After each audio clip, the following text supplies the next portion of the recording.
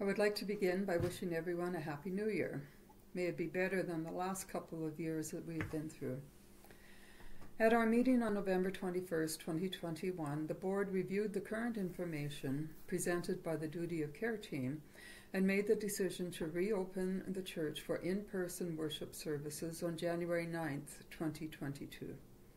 It seemed like the Delta variant of concern was running its course. Hospital admissions were down, ICU admissions were down to a manageable level, and there were fewer deaths because of the variant. The newest variant of concern, Omicron, has presented us with new information. Transmissibility is extremely high, and even those fully vaccinated individuals are becoming infected with this latest mutation. It seems the risk of severe outcomes with this variant of concern is much lower than with the Delta variant, which is good to hear. What causes the greatest concern among the healthcare professionals and those in government is the sheer numbers of infections.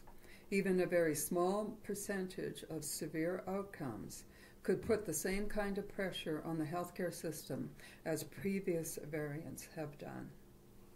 Based on the information now available to us, the Board has made the decision to delay to a later date reopening for in-person worship services.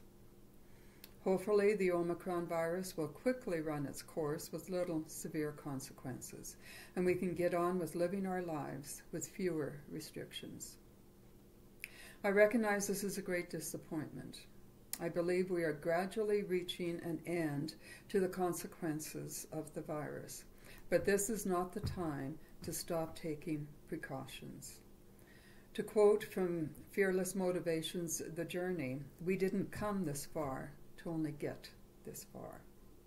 We will get there sooner than later if we stay the course and work together. I look forward to seeing people in person again sooner than later.